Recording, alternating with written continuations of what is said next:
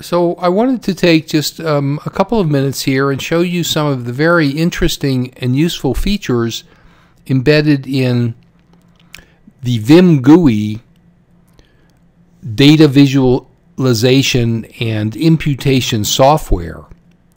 As the name suggests, it's GUI based. So let me import a data file.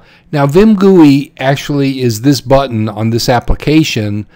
We have it embedded in our PLS path modeling application, but you would get your own standalone copy. That is, it would run on a toolbar much like this. So if we load in a file, let's load in a file with some missing data. And I know I've got a whole bunch of them here, so let me just find one or two. Here's one. This is missing data. Say OK.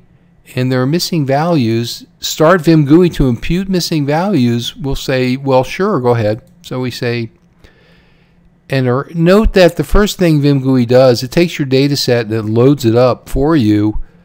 Now, in this particular data set, you have the ability to select variables. We do not want to impute these first three. For one thing, they're not missing any data, but they're not quantitative. They're not part of the experiment. They're factor data actually. So we're just going to leave those alone. All the other ones, we'll use all the other ones. And note it shows you some values and tells you the type that it is, but you have to click this accept button. So we do that, and it loads it up, and we get a view of the data set, but we don't really have to worry about that right now. Very interesting things. For one thing, it gives you visualizations of, it gives you several visualizations that are intended to help you see the pattern of missingness. And you can see the pattern in this. I put the missing cells in there. This is just simply this is a bar chart. And here are all my data items. And so you can very, very clearly see that some maniac deliberately put in these missing values. But there are other, this is an aggregate visualization, and you can change it around to various configurations. But you also have bars, you have bar charts, so it's showing you how many are observed and how many are missing. You have histograms, which don't look any different actually. You have this is a margin matrix where you have the data items in the middle, and then you have bars on the axes that show you the distribution, and it also provides a little information about the missingness with these red dots. You have a scatter plot matrix where the red crosses are the missing patterns. You have a mosaic plot, the red again, missing patterns. This is a parallel coordinates missing plot. You get the idea. Quite a few visualizations, this is a matrix plot, that enable you to see the pattern of missingness. And we can tell that it's not random in this data set, which can be a problem. But so anyway, you have those, and then you can perform imputation. There are three tabs basically: the data tab, the imputation tab, and visualization. The imputation tab, the techniques that you have are along the side here. There are four of them. You have hot deck imputation.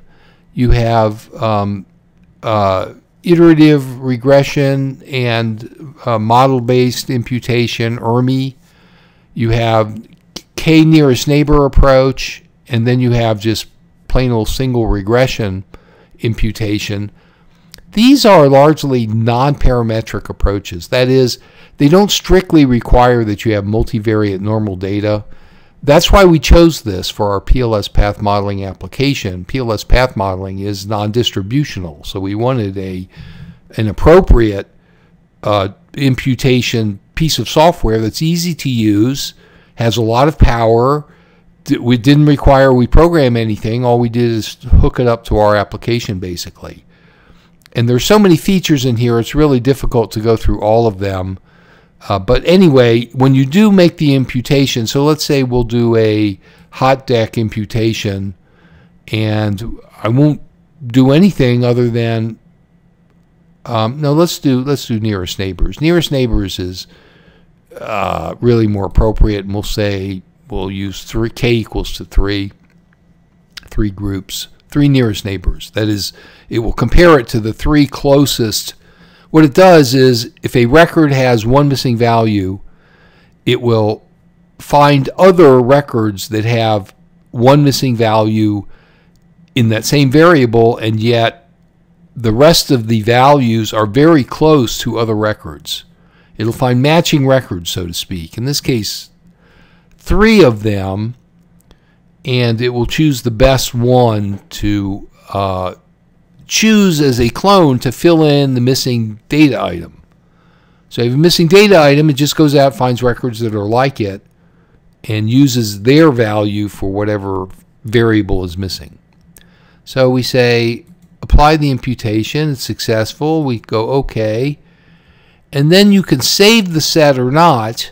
In our application, you have to come up here and say, save the new set either to file, or if you're actually in the session, I would save it as a variable. I would say save to variable. And then you would name it, and in our case, for reasons that can't explain right now, file 1 would be the choice, and we say accept. And then finally, another pop-up box, do you want to use the imputed values? And we say sure.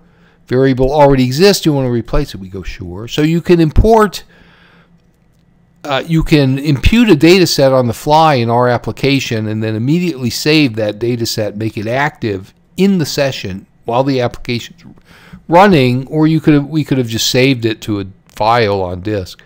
This is a great app, and it's free. It's R-based, but you don't have to know R.